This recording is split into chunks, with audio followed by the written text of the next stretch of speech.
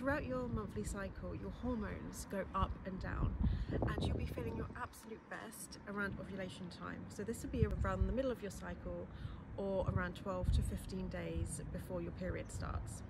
So during ovulation, your hormones are at the peak and you'll be feeling the absolute best you will.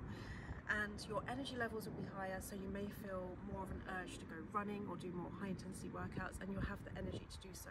You may also be feeling much more confident. So this is a great time if you're at work to do things like presentations, or if you want to go and speak to new friends or socialize. You'll have more energy and you'll be feeling much more confident.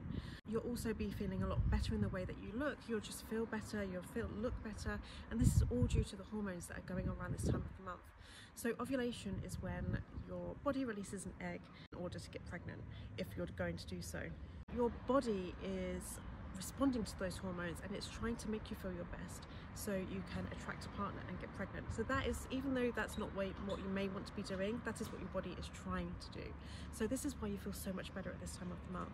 So it's no coincidence that sometimes you'll be feeling like this and other times you may not be. So next time you are feeling feeling like this may be that you're around the ovulation part of your cycle, and that may be why. So follow along for more cycle tracking information and tips and tricks around your menstrual cycle.